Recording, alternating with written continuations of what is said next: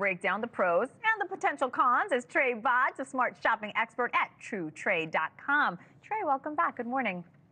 Good morning. So first of all, let's break down buy now, pay later for people that might not know. How does it work? Sure. So if you're not familiar, there are many buy now, pay later providers, and many retailers use these providers. So basically what this is it's kind of like the modern layaway, except for you can take the item with you right away. So they have different payment plans broken up across a couple of months where you pay that item off in chunks. And so this can be helpful if you are making a large purchase that you can't pay for in full right now.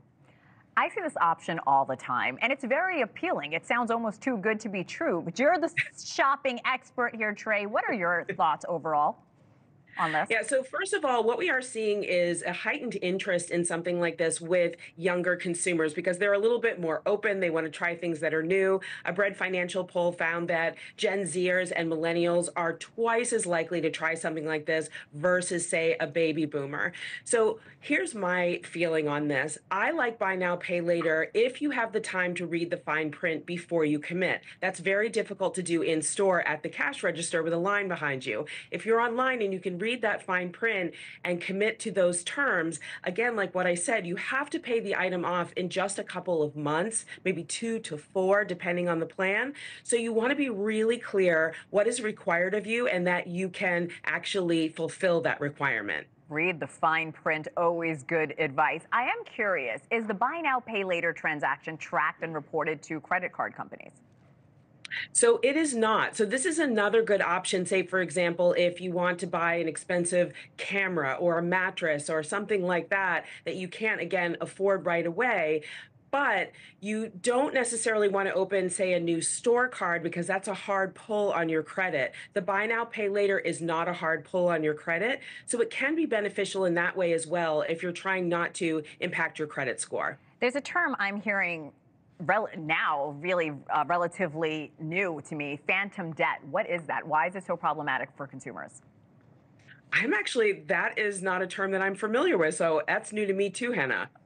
And what's your advice if there's something you actually need but can't afford it? Should you do the buy now, pay later, or do you just maybe wait till you can afford it?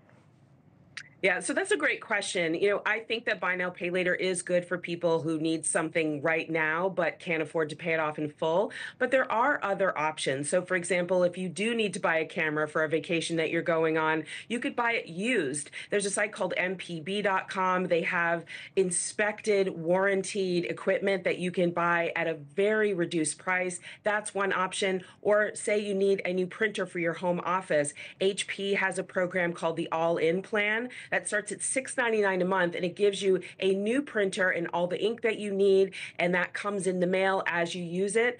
And that's a good way to get something that you need at home without really committing to that full price. And so I would look at used, renting items if you can't afford that item right now and you can't commit to that buy now, pay later payment plan at the same time. So are you advising, and this is hard for all of us, maybe not use this plan for luxury items that you may not need right away?